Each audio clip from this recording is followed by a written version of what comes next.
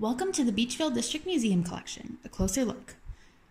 Today we're talking about the history of this bright orange toy tanker truck. It was produced by Otaco Ltd in Orillia, Ontario in the 1950s and is branded with the Supertest Petroleum Company logo.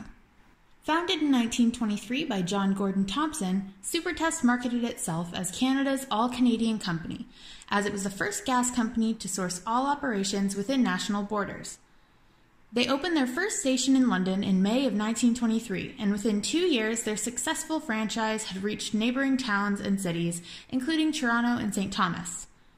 Over the course of the next 50 years, over 1,300 stations were opened. Often built to look like Tudor-style homes, Supertest stations fit in organically to neighborhoods because of their architectural style and the emphasis that the company placed on treating their customers like family.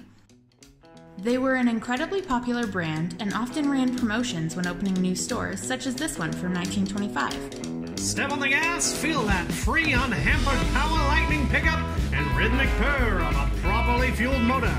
That's Supertest! BP Canada bought a majority of the company in 1971, and when Petro-Canada bought out BP in 1983, they absorbed the remnants of Supertest.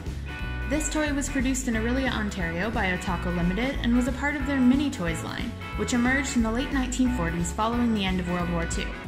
Previously, the company had made a variety of products including stoves, farm equipment, and retooling kits to transform cars into tractors after the Depression.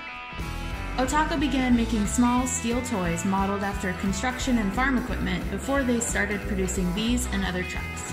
Made of heavy steel, the trucks were incredibly durable, and children were able to physically sit on and ride them for longer than the average toy's lifespan.